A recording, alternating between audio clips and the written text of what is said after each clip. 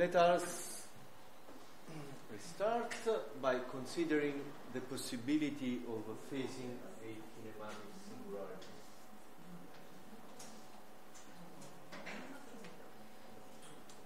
Planar to link. Now, this robot, we saw that in this configuration, when Q2 is 0 or pi, this is phasing kinematic singularity. So now, what happened to my end effector velocity? The range of the Jacobian is given by the tangent line. Any other velocity that I may eventually desire to impose at the end effector cannot be achieved. They are physically impossible to achieve. So in case my end effector velocity is within the image of the Jacobian, I still can solve the inversion because I can extract the Q dot here that allow me to achieve this end effector velocity.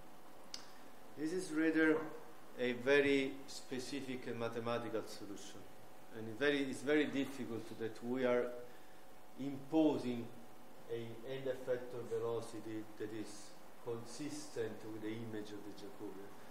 Sorry. Yes. You cannot have it like this way. No. If I imagine this same thing on the ground and I pick this up, it's going like this way. Yes. Okay. Technically. You want to go in that direction? No. Like if I put a run here so that it cannot go down or up, I can still move it. So come here. Show me the movement that you want to do. you want to embarrass me? No, any question is, a decimal more to the final exam. So. Okay. For example, if I fix this within this. Okay, there is a constraint. Okay. Yeah. If this can only move in that direction, it shouldn't be able to move. But Yes. If I pull this up, I can't imagine it like. Okay. Yes. Yeah, you can imagine. No, we can actually do it. But look, if you move this in that, it means that you are assigning a velocity here and here that instantaneously you are assigning velocity in joint space, that you instantaneously always have this velocity, and then you make this with the end effector. Okay? So your end effector for a very small movement is going in that direction, always the tangent, and then you move and you recover this. You're going out from the kinematic singularity by an internal movement, and then you can recover the possibility to have this direction with the end effector. Is this okay? Are you satisfied? Theoretically, yes. But instantaneously, you cannot have this velocity. You cannot have this direction for the velocity. Yeah, but the thing is that if you put a constraint, You cannot move. you cannot move. If the constraint here is without any tolerance, you don't move. Any movement here and here instantaneously give you a velocity in that direction. Yes. But Technically, it's going to cause like a reactive. No, it means that here you have the position is p dot del t. Even if this is small and this is small, you have a small movement along the tangent, and then when you are out from the kinematic singularity, you can assign this one.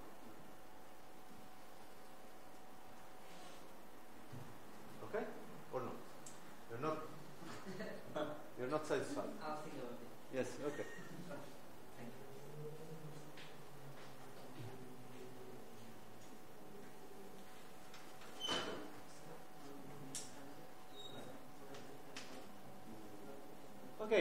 the specific solutions, they do work well only in a repetitive environment as the industrial one. We do want to have generic solutions. We don't want to know in advance what kind of movement do to go out from the kinematics singularity, for example. And one possibility is to change your function to be minimized. Okay? If now I try to minimize this function, this is the weight of two different requirements. We have already seen this one. We want to have small joint velocities. Close to a kinematic singularity, we have large velocities because, if you remember, it's something that is similar to a division by zero. Okay? So, when I'm very close to a kinematic singularity and I want to invert the Jacobian, mathematically I'm making a division by small number. At the kinematic singularity is a division by zero, but close to a kinematic singularity is a division by a small number, means very large q dots. I don't want very large q dots because my motors is not able to follow them, and I would saturate, for example, the actuators. Something very bad can happen. So I want to keep the velocity limited in the range that I know my robot can follow. Okay? If I define this function to be minimized,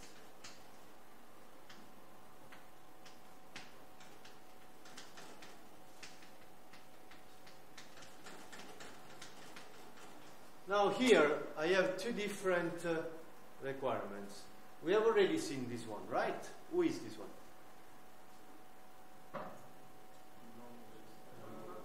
It's q dot transpose q dot. It's simply written in a different way. I don't know why. Whenever possible, I use the same equations as the textbook. Okay, so I don't change it if not strictly needed, in order to avoid you to have different nomenclature or something like that. So this is q dot transpose q dot. I want to have it small, and this is, the inversion that I want to do.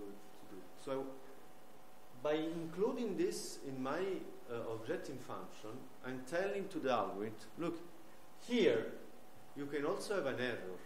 At the end effector, I'm willing to have a certain error. My solution will not provide 0 to this one, because physically it's not possible. But I want to keep it limited. I know that by having this limited, I will have a high q dot. And by adding this second term, I'm adding something that is the opposite direction of the t. And this guy here is a weighting factor. So I have two different requirements on my objective function. On one end, I want the error small, but the error small means large velocity. On the other end, I want to keep the velocity small, accepting a certain error.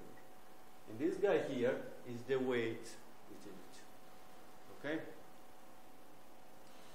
As always, just let us pay attention at some engineering aspects that mathematically can get lost. This here can also be a vector of quantities with different unit measurements. Here I can have linear joints. So it means meter seconds and radian seconds for the angular time. And here I have linear and angular velocity. Okay, so I have the two unit measurements. So let us always pay attention, and those are solutions that should always be carefully implemented. Okay, what is the solution? This one. We are not going to implement again the Lagrange multipliers or some other methods. We trust our calculus textbook. This is the solution. Now, Question for the students of Teoria dei Sistemi. Do you recognize this?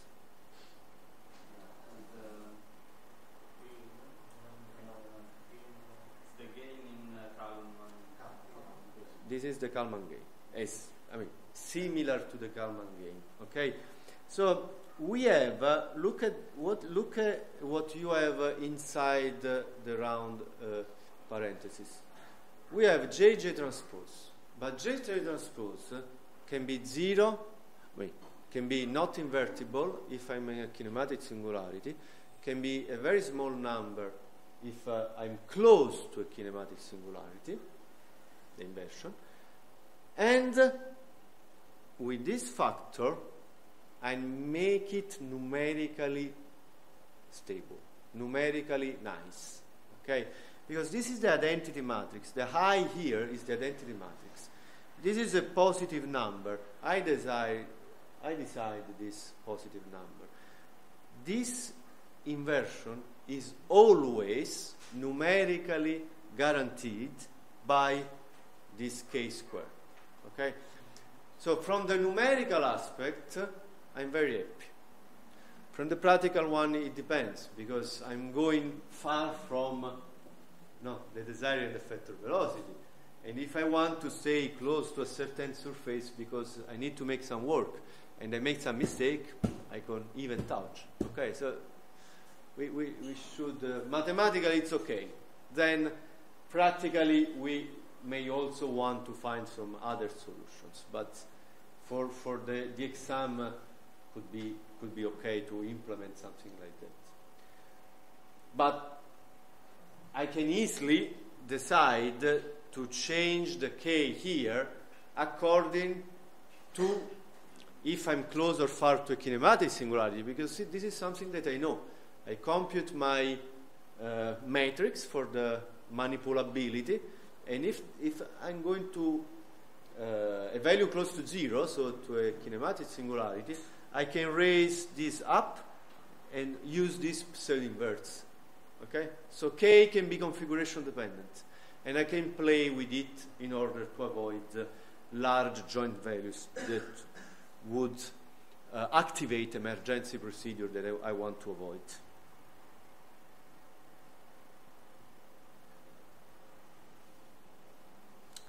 Okay, this is just one page of refresh of nomenclature. Okay, I'm not going to go into the detail. When I will talk about the settling time, this is the time after which a transient can be considered expired.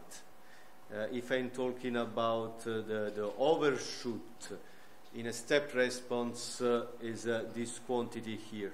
Okay, raise time and so on. Those are definitions of basic control theory. I'm going to use some of these terms in next from now on. Okay, and this page is useful for you to have, let me say, one place where those terms are redefined or refreshed or whatever. Okay, so now let us study a mathematical theorem that we will use to design the first controller, the first kinematic controller. We will do it Wednesday. Okay, let us use a mathematical theorem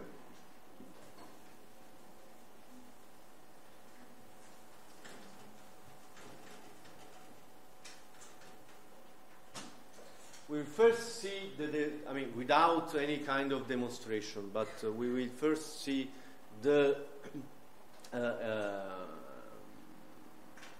enunciato of the theorem, the theorem itself, and then its application. Okay?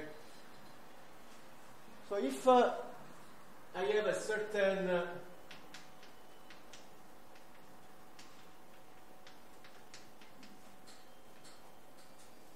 x as a vector,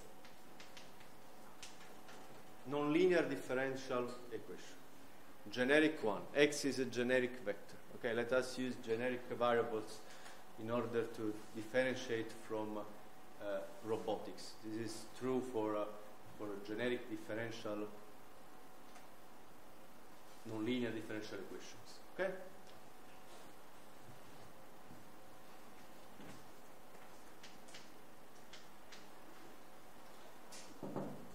I build a continuously differentiable scalar function.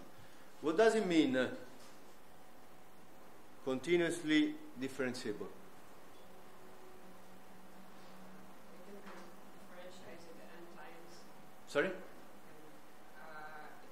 We can take a derivative of it n times.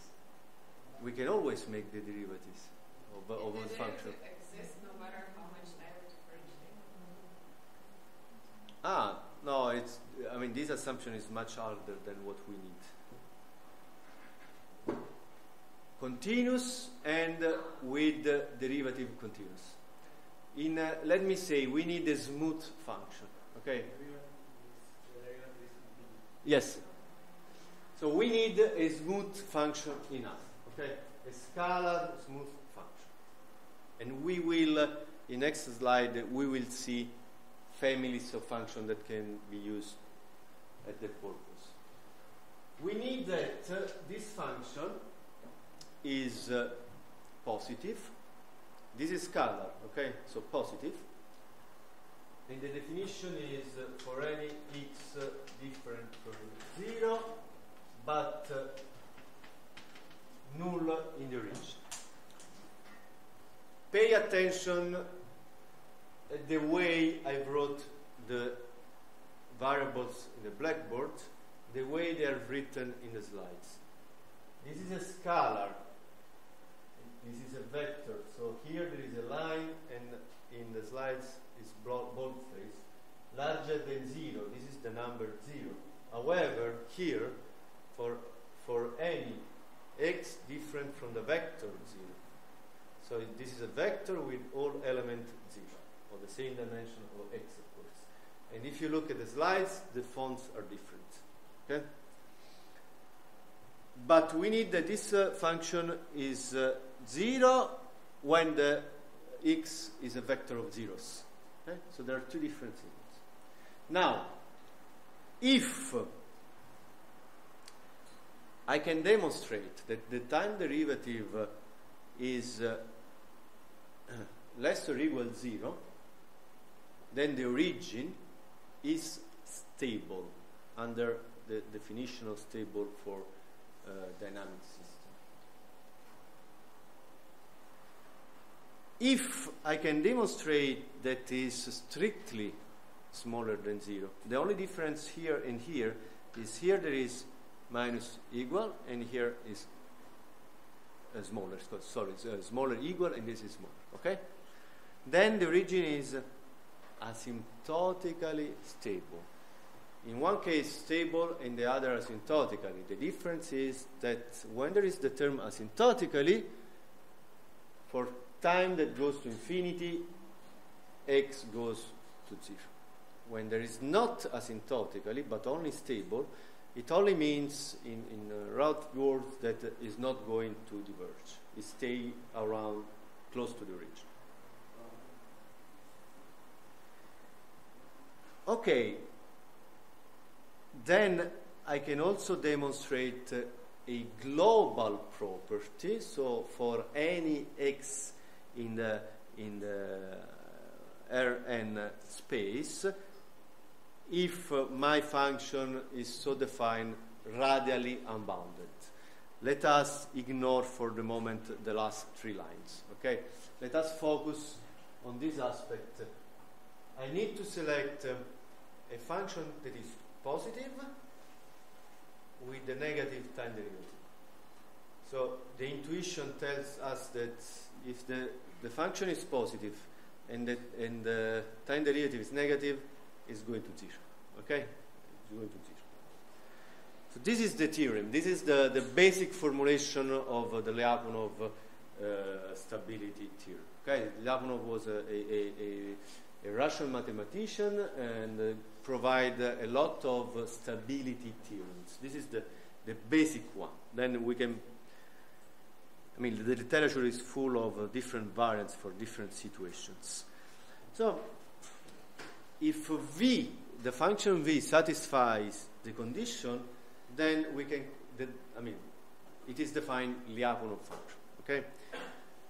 Now, let us see the interpretation, the intuition. The intuition for x of 2 dimensions is this one. Look, x1, x2.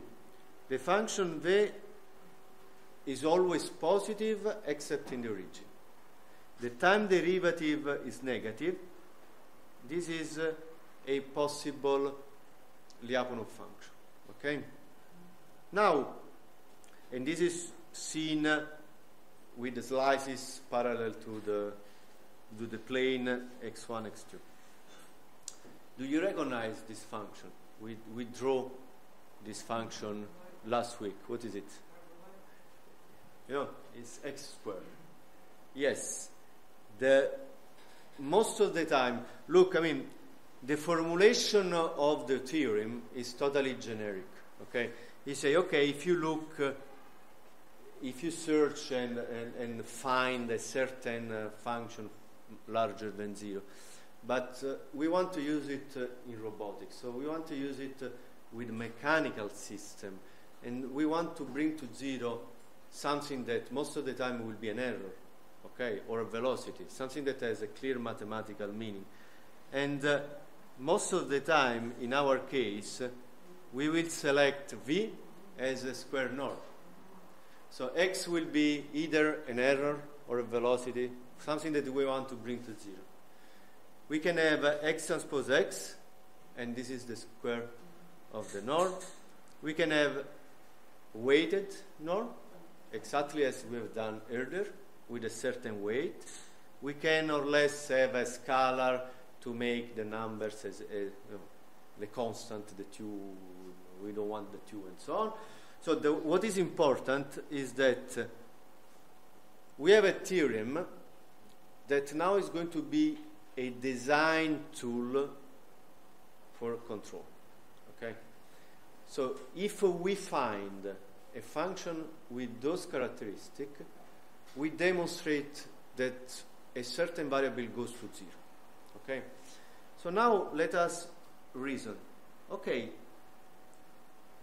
now if x dot is equal fx, and I select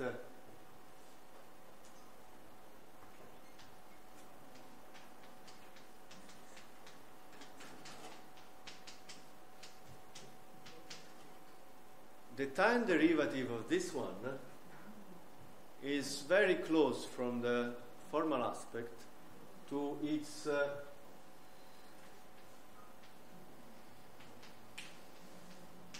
scalar counterpart. It's very similar. It's easy to demonstrate that the time derivative of the square of a function, is first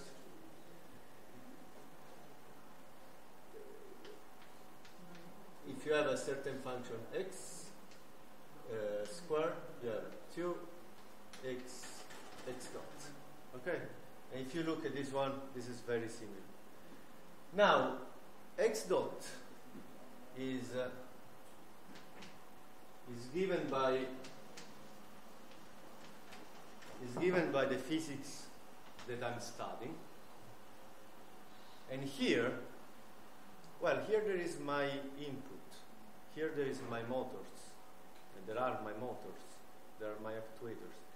So here I bring into v dot my degree of freedom, and if I'm able to design properly the input, I can make this guy negative. And in this sense, my tool is a tool that I'm using to define a proper controller. And this is what we are going to do. We will do next lesson, next Wednesday. So, as I said, in the origin, this was born as a stability theorem. But then the researchers say, okay, but I can use it. I can use to design my control. And when I'm going to do it, x will be something that I want to bring to 0. For example, the error. q desired minus q. Okay, I want to bring the error to 0. I would like you to pay attention to the way we define the errors. We define the desired quantities minus the actual one. A large part of the community just does the opposite, the real minus the desired. And all the equations, they do have a minus, different from the two convention. They usually do the absolute values. No. You just make another choice because you want to bring it to 0.